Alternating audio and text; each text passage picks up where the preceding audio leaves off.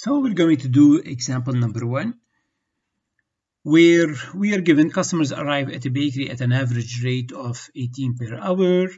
The arrival distribution follows a Poisson distribution. Each server can serve in an average of 4 minutes. Each server can serve a customer in an average of 4 minutes. And service durations are exponentially distributed. The questions are, what are the average arrival and service rate? So what do you think? Now you should be more familiar than when you started these videos. So average arrival rate, this is lambda, number of people arriving to the system, so which is very clearly given to us here. So lambda equal to 18 customers per hour. Now, what about that? What's that 4 minutes? This is our service time. Service time is 4 minutes. So how can I find the service rate? As we learned before, these are inversely related. So mu is 1 over service time, so which means it's 1 over 4. And this gives me 0.25, but customers per minute, right? Because we are dividing by 4 minutes. And this does not comply with the time units used in lambda, which is hours. So I have to change one of these. I prefer always to increase the time unit. So I would change that from minute to hours. How? I just multiply by 60. And this will give me, here we go. Okay, so I multiply by 60 and I get mu equal 15 customers per hour. Now these two are matching and we will be fine. All right, so we answered the first part, which is very, very essential. And now we are ready to answer any other question now that we have lambda and mu. So we found in the previous slide that lambda is equal to 18, mu is equal to 15. So let's also find this ratio that I told you about. We're going to use it a lot. So lambda over mu, 18 over 15, so we have 1.2. We're going to see that a lot. All right. Now, part B, calculate the average number of customers being served at any time. Remember what's that? This is R, and R is equal to lambda over mu. So that's it. I have it already calculated. It's equal to 1.2. And it's very important, and I'm going to insist on this, guys, that you specify the units of the measure that you are finding. Okay, so in our case, because we're finding the number of customers being served at any point of time, these are customers. Okay, so that's 1.2 customers. And don't be shy to show an answer of 1.2 customers, guys. Yes, it makes sense to leave it like this because remember, in waiting line, all the performance measures are given on average. Okay, so when we see 1.2, that's fine. Okay, 1.2, because sometimes it's 0, sometimes it's 1, 2, 3, 5, no matter, it can be at the maximum of m, right? So on average, it's 1.2 customers. Then here we are given that we found that on average 3.6 customers wait in line. What's that?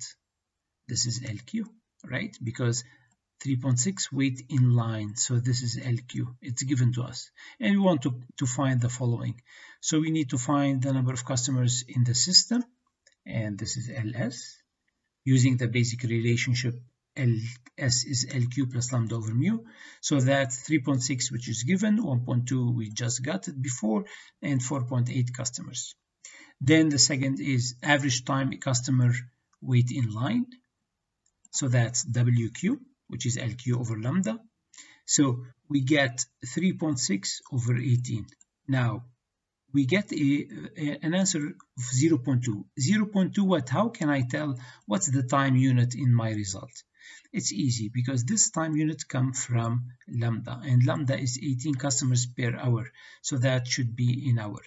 But for me, honestly, personally, I cannot interpret 0.2 hour, but I can easily interpret that when I convert it into minutes. So I multiply that by 60, I get 12 minutes. Yes, I have a very good feeling what 12 minutes, how long it is. Finally, we need to find the average time that spent in the system. So this is WS, and we know that WS is WQ plus the service time. and service time is given in the first place, right? And this is another reason why it was a good idea to convert that into minutes, because the service time was given in minutes in the first place. So 12 plus 4, that's 16 minutes. Could we get it in another way? Yes, we could. We could wrote WS is LS over lambda. We have LS, we have lambda, we can find it, and certainly you'll get the same answer. And now we want to find the server utilization. And they want to find the server utilization if we have 2, we have 3, or we have 4 servers. Server utilization, we know that it's rho equal lambda over mu. We know what's lambda, we know what's mu, and m is given as, we want to change it between 2, 3, and 4. So for m is equal to 2, just plug the figures and you will get it. It's 0.6. What does it mean, 0.6? Interpreted. That means a server on average will be busy 60% of the time. Okay, if we had 3 servers, what do you think would happen to the percentage of time he is busy? What do you think?